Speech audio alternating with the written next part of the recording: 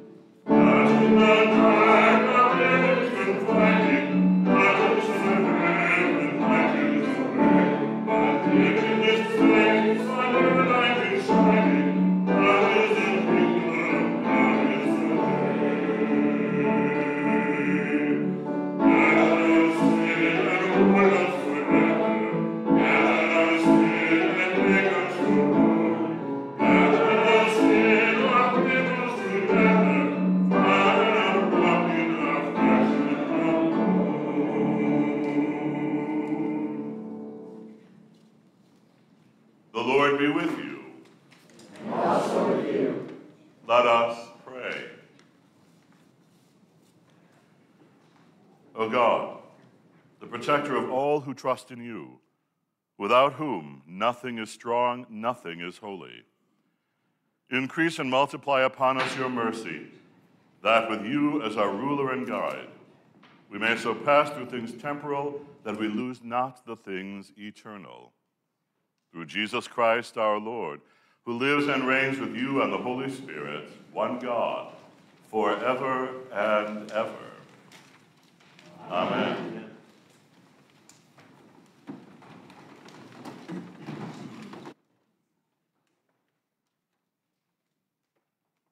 A reading from the second book of Kings.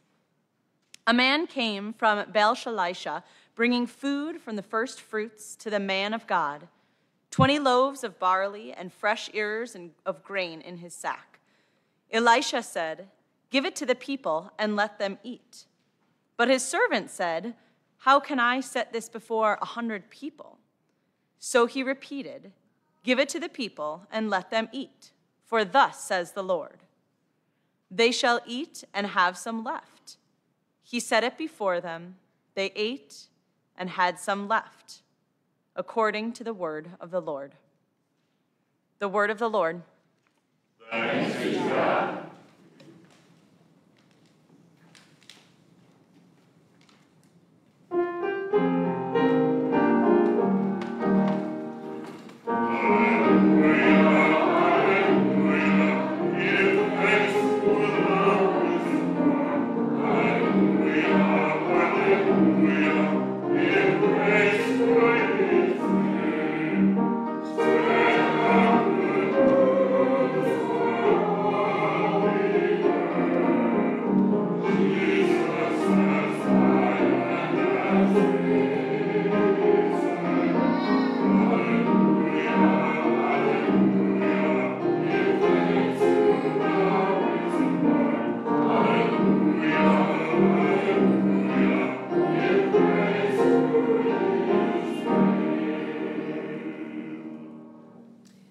Gospel of our Lord Jesus Christ according to John. Glory to you, Lord Christ. Jesus went to the other side of the Sea of Galilee, also called the Sea of Tiberias. A large crowd kept following him because they saw the signs that he was doing for the sick. Jesus went up the mountain and sat down there with his disciples. Now the Passover, the festival of the Jews, was near. When Jesus looked up and saw a large crowd coming towards him, Jesus said to Philip, "Where are we to buy bread for these people to eat?" He said this to test him, for he himself knew what he was going to do. Philip answered him, 6 months' wages would not buy enough bread for each of them to get a little. One of his disciples, Andrew, Simon Peter's brother, said to him, "There is a boy here who has 5 barley loaves and 2 fish, but what are they among so many people?" Jesus said, "Make the people sit down." Now there was a great deal of grass in the place, so they sat down, about 5,000 in all. Then Jesus took the loaves, and when he had given thanks, he distributed them to those who were seated. So also the fish, as many as they wanted. When they were satisfied, he told his disciples, "Gather up the fragments left over, so that nothing may be lost." So they gathered them up, and from the fragments of the 5 barley loaves left by those who had eaten, they filled 12 baskets. When the people saw the sign that he had done, they began to say, "This is indeed the prophet who is to come into the world." When Jesus realized that they were about to come and take him by force to make him king, he withdrew again to the mountain by himself. When evening came, his disciples went down to the sea, got into a boat, and started across the sea to Capernaum. It was now dark, and Jesus had not yet come to them. The sea became rough because a strong wind was blowing. When they had rowed about 3 or 4 miles, they saw Jesus walking on the sea and coming near the boat, and they were terrified. But he said to them, "It is I. Do not be afraid." Then he wanted to take him into the boat, and immediately the boat reached the land towards which they were going. The Gospel of the Lord. Praise to you, Lord Christ.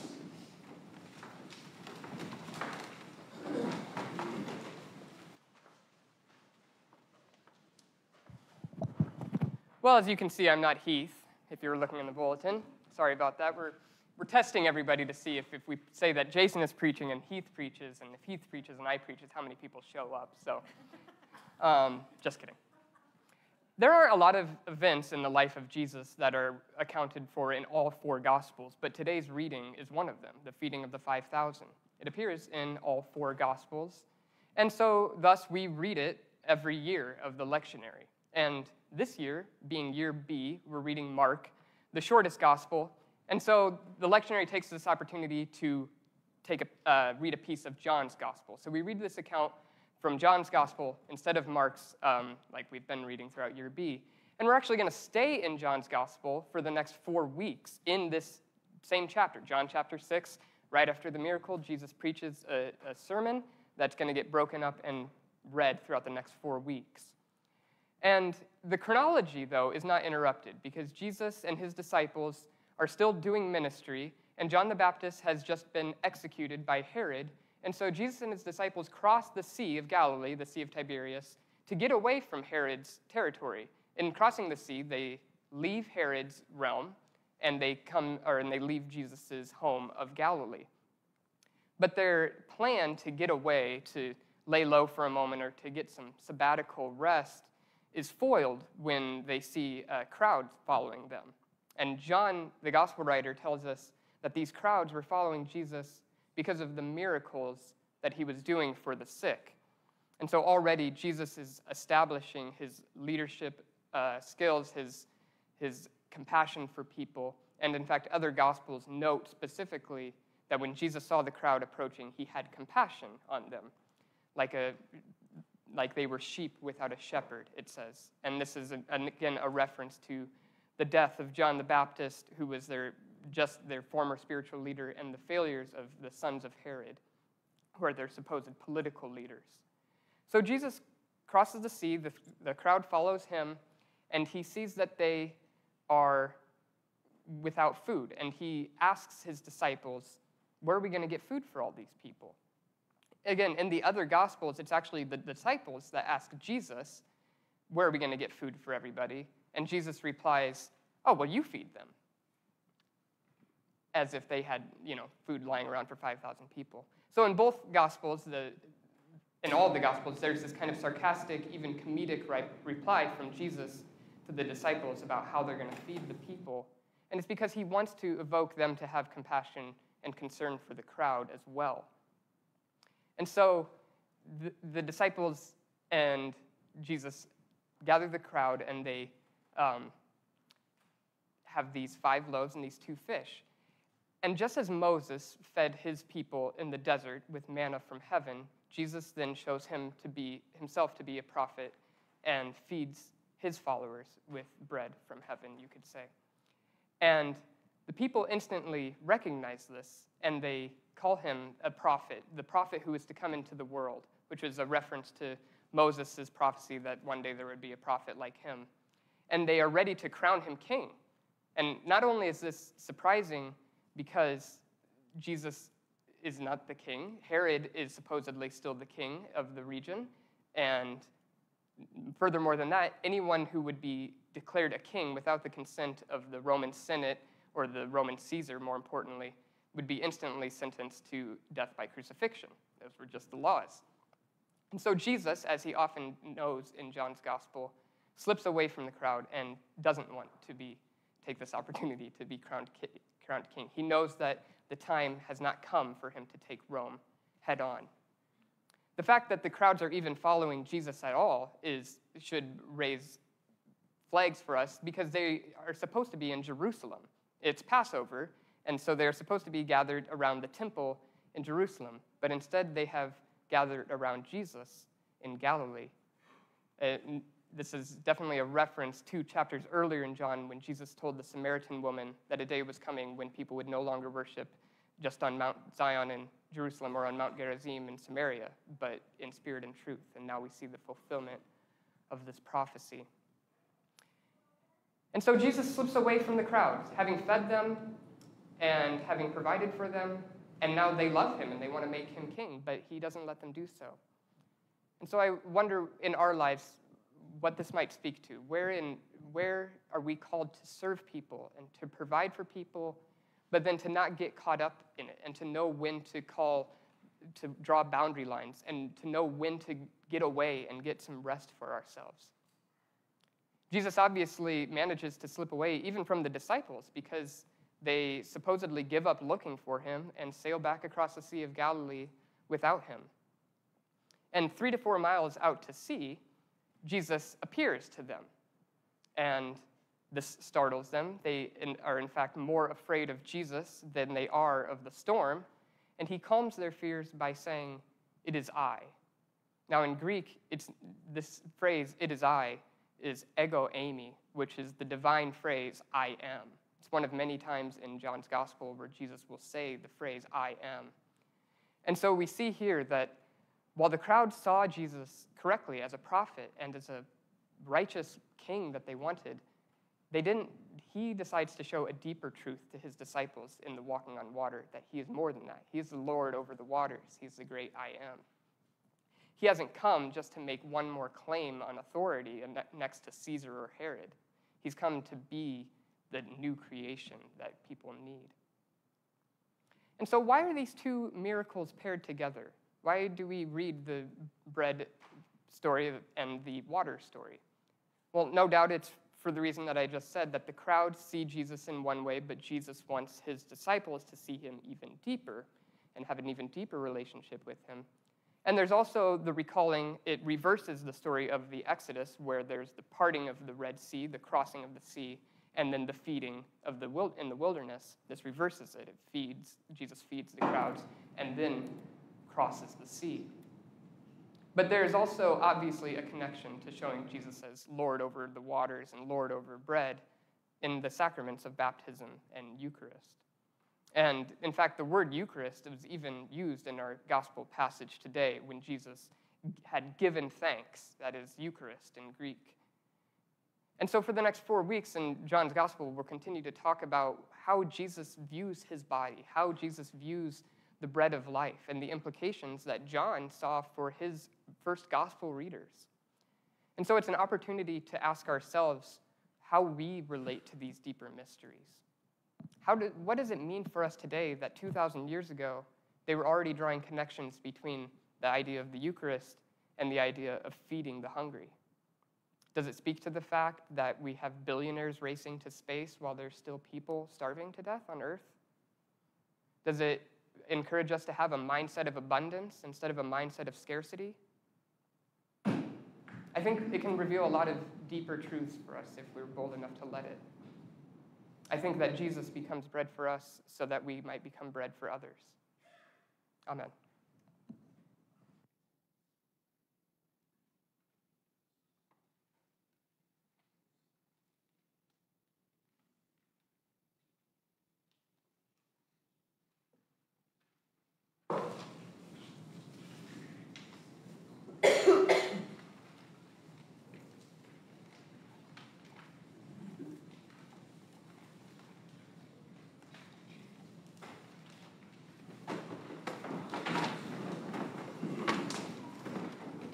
Let us affirm our faith by saying together, we believe in God, maker and sustainer of all, of sun and moon, of water and earth, of male and female. We believe in God, Messiah, Jesus Christ, the Word made flesh, born of a woman, servant of the poor, tortured and nailed to a tree. A man of sorrows, he died forsaken. He descended into the earth to the place of death. On the 3rd day he rose from the tomb. He ascended to heaven, to be everywhere present, and his kingdom will come on earth. We believe in God within us,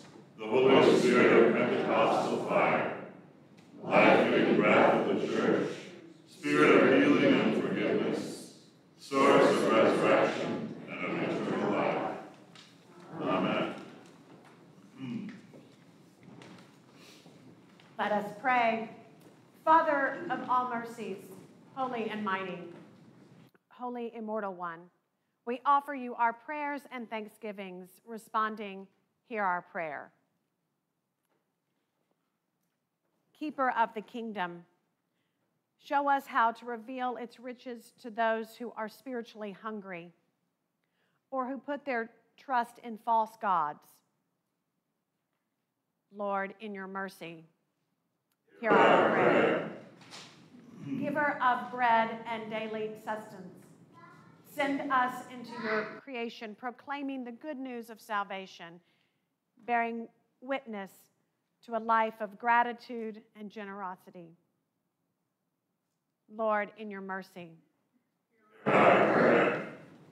Source of hope, remain with us through the trials of daily life and encompass us with the fullness of your love. Lord, in your mercy.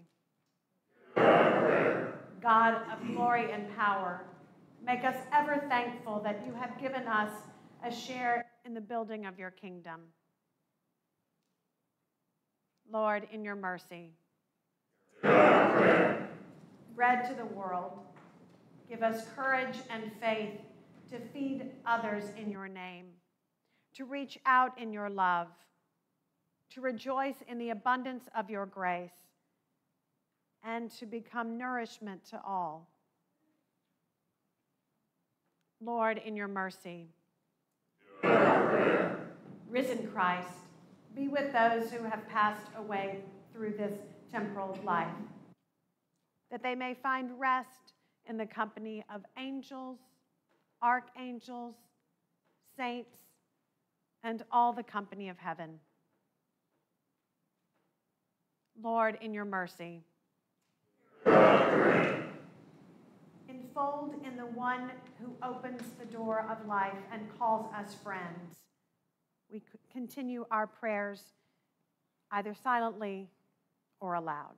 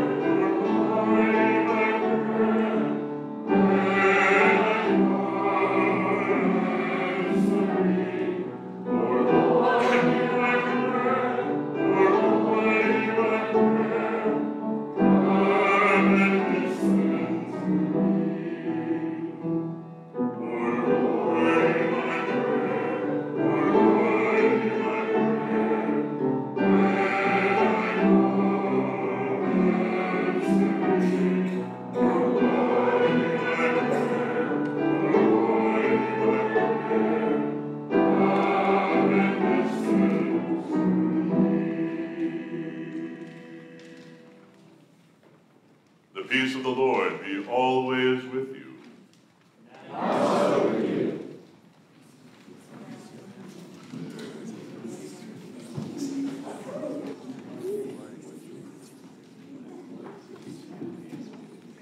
Peace, God.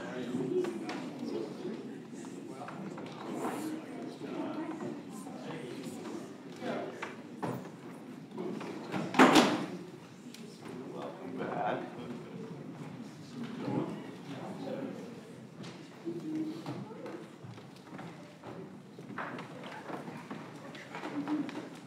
God's grace be with all on this lovely day, and I want to begin the announcements by saying I apologize to those who want to be outside. We made a judgment call, and it's my call, to be inside, thinking it was actually too hot and humid. So some approve, I know some don't.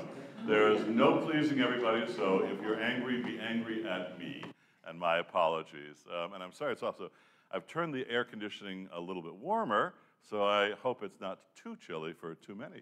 But welcome to all, and a special welcome to guests and visitors who are here with us today. There are just a couple of quick announcements I wanted, as always, to mention. The first is that we are about to be blessed by Becca Daly, offering her gorgeous voice in a song by Gabrielle Fauré. So thank you for being here today, Becca. I also wanted to remind everybody that we will have communion at both corners, if you will, of the nave. So simply exit the side aisle, come up and receive communion, and then back down the center. So we will be right up here at the front, left and right. Also, please note the new announcement in the bulletin about the parish picnic that's going to be taking place in 5 weeks. Many of you know that normally we do the picnic in June and the ice cream social in late August. This year we flipped the pattern. And so we're going to have the parish picnic on August 29th, outdoor Eucharist on the North Lawn at 10 o'clock. And as always, we're going to have a particular theme to the music. This year it's going to be love songs through the decades. One song from each of the last several decades, back to about the 1950s. And the theme is, what's love got to do with it? The Tina Turner song.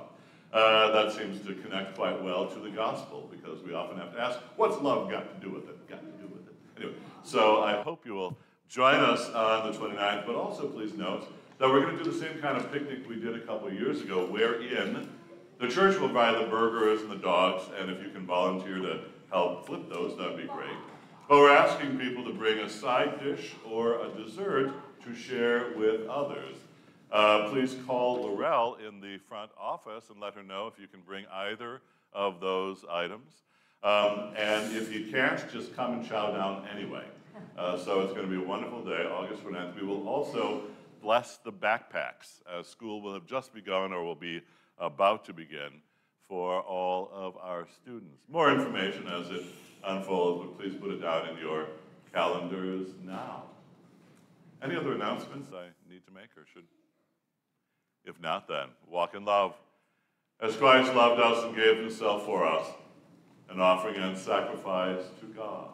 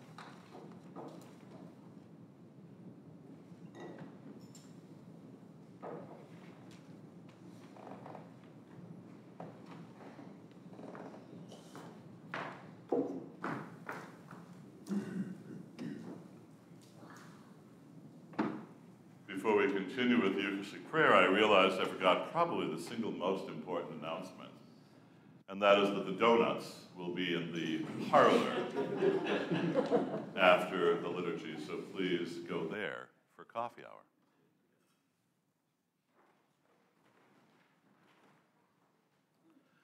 The Lord be with you. Lift up your hearts. Let us give thanks to the Lord our God. Honor and worship are indeed your due, our Lord and our God, through Jesus Christ. For you created all things. By your will they were created, and for your glory they have their being. In your loving purpose, you chose us before the foundations of the world to be your people. You gave your promises to Abraham and Sarah and bestowed your favor on the Virgin Mary. In your Son, you suffered with us and for us, offering us the healing riches of salvation and calling us to freedom and holiness. Therefore, with people of every nation, tribe, and language, with the whole church on earth and in heaven, joyfully we give you thanks and sing.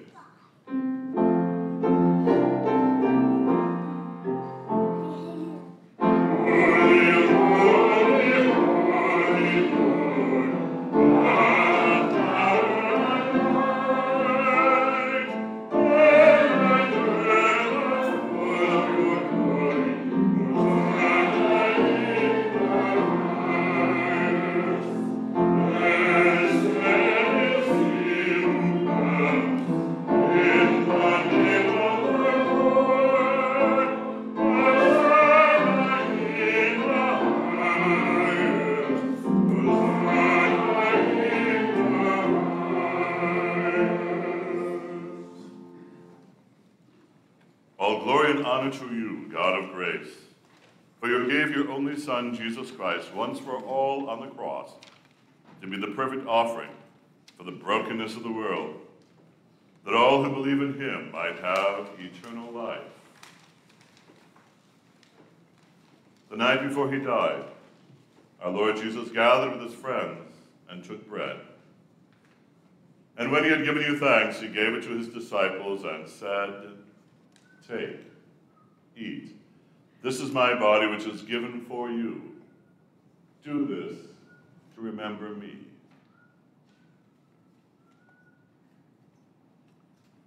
After supper, he took the cup. And when he had given you thanks, he gave it to them and said, "Drink this, all of you. For this is my blood of the new covenant, which is shed for you and for all for the forgiveness of sins. Whenever you do this to remember me."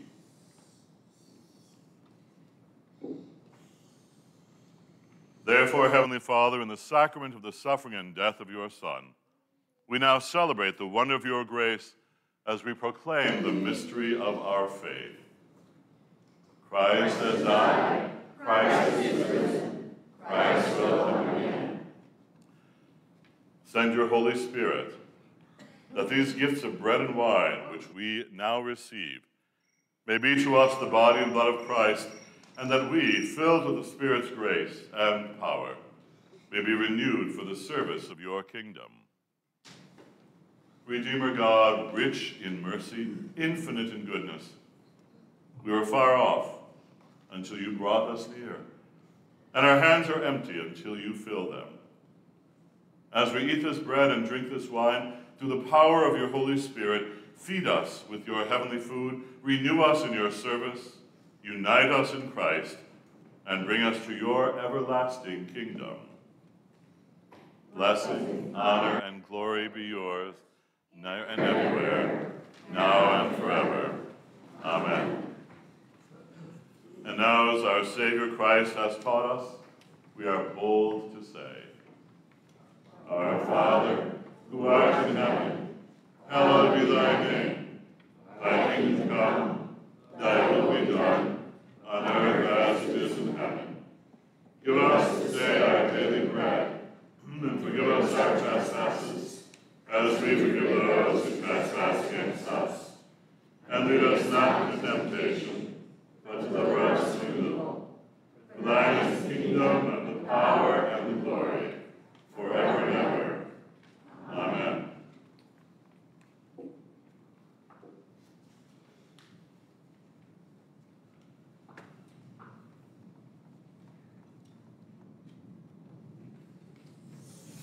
Hallelujah. Christ our Passover is sacrificed for us. Therefore, let us keep the feast. Hallelujah. And now, praying with those who are worshiping with us virtually this morning, let us say together the prayer of spiritual communion on the bottom of page 11. My loving Lord, I believe that you are truly present in the blessed sacrament of the Lord. I cherish you above all things and long for you in my soul. Since I cannot receive you in the sacrament of your body and blood, come spiritually into my heart.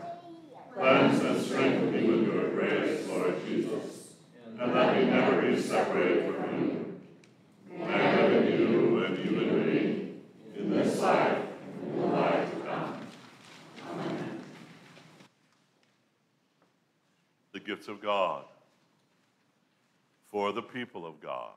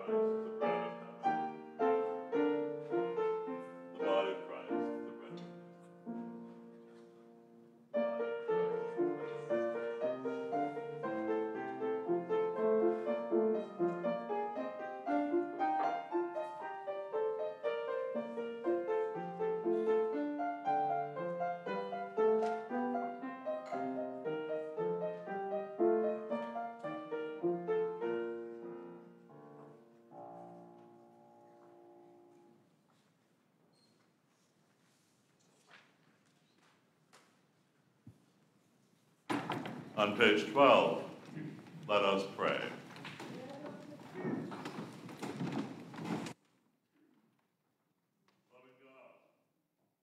Thanks for restoring us to your image and nourishing us with spiritual food in the sacrament of Christ's body and blood. Now send us forth a people forgiven, healed, renewed, that we may proclaim your love to the world and continue in the risen life of Christ our Savior. Amen. Go forth into the world in peace.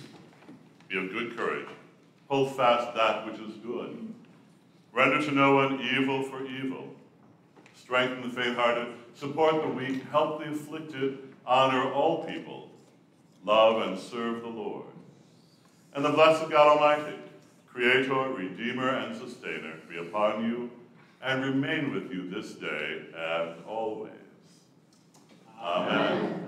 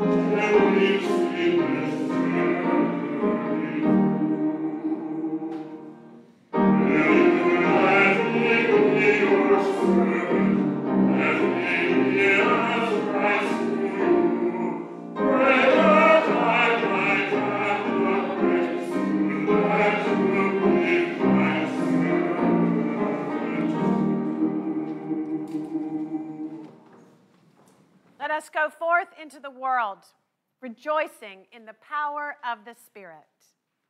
Thanks be to God.